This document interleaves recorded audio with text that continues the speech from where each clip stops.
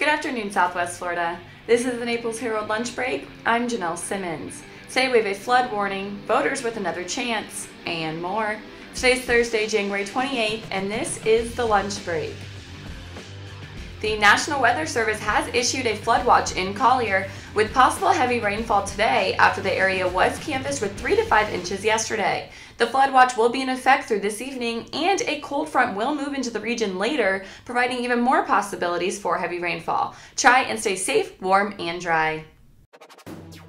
Voters will get another chance to decide whether to allow medical marijuana in Florida after backers of a proposed constitutional amendment finish submitting enough valid petition signatures to get on the November ballot. According to the Florida Division of Elections website, supporters of the proposal have turned in nearly 693,000 valid signatures, almost 10,000 more than needed to get on the ballot. Here we go, round 2.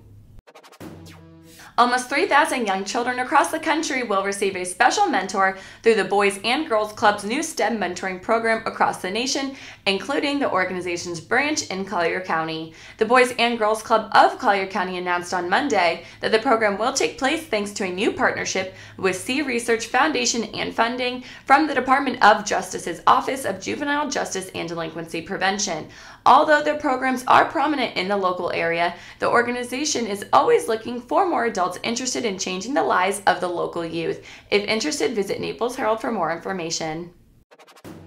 That was the lunch break for today. I'm Janelle Simmons. The lunch break airs Monday through Friday at 12 p.m. right here at NaplesHerald.com.